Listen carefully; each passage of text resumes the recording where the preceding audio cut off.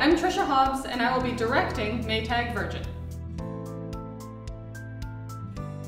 I fell in love with Maytag Virgin because in this time, I think it's important for people to be able to come to a story where the characters in it have been facing an adversity in their life, a loss, or something that has brought them to a new place, things that we've all been through lately. And I think seeing individuals come together in that process, even if you wouldn't think they would at first, is kind of like what we're doing today, trying to get through this tough time towards a better one.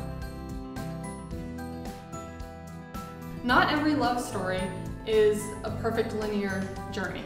And I think that people being able to come to the theater and come see a very realistic love story that's not like going to the movies where, you know, individual one falls in love with individual two and it's all perfect from the very beginning. I think that coming to see this show will really remind people that not everything's easy from the beginning.